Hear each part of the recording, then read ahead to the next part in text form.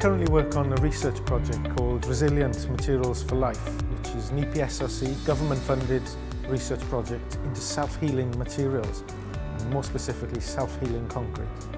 And what we're looking to do is to develop construction materials that have a self-healing ability.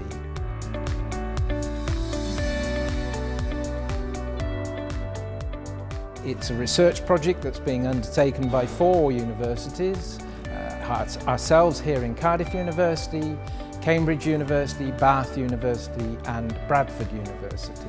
The driver for this project is very much about the fact that our construction materials do age, they deteriorate over time, partly as a function of the actions that they experience over that time.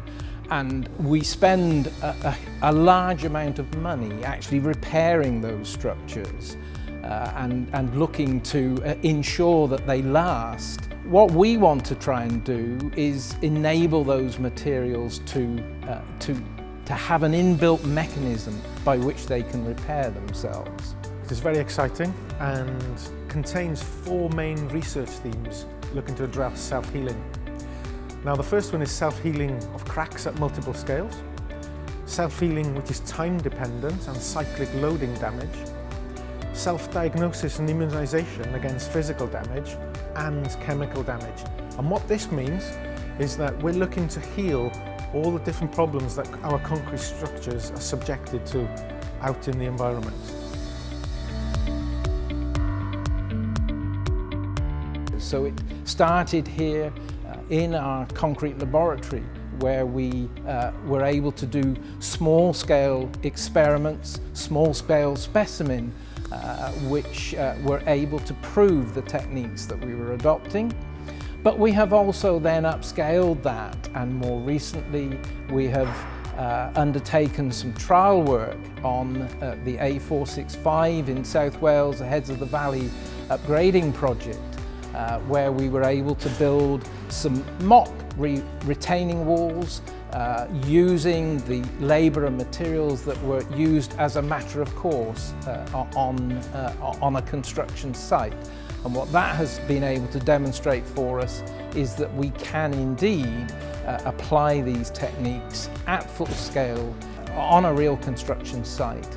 The targets that we have set ourselves is that by 2025 we will have materials out there in practice which have this self-healing capability built into them.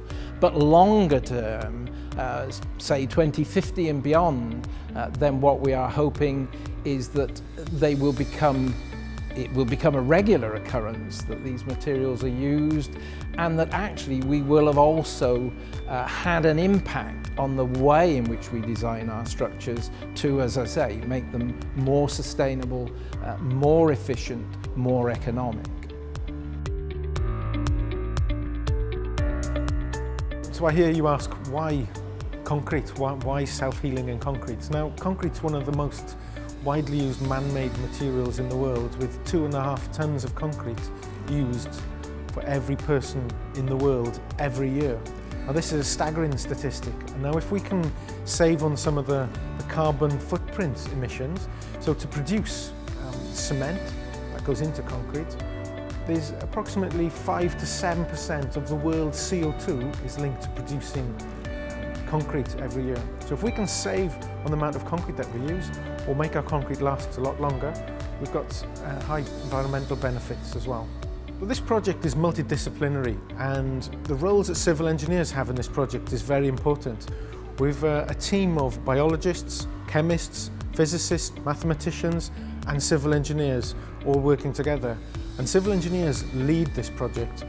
We're the ones that have to drive it, that actually give direction, and essentially we are problem solving in a very large scale and looking towards the future as well.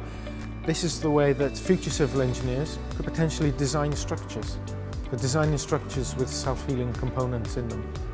As a civil engineer, I see this research as very exciting. Now, I've spent some time in industry as a practicing civil engineer and now work in research.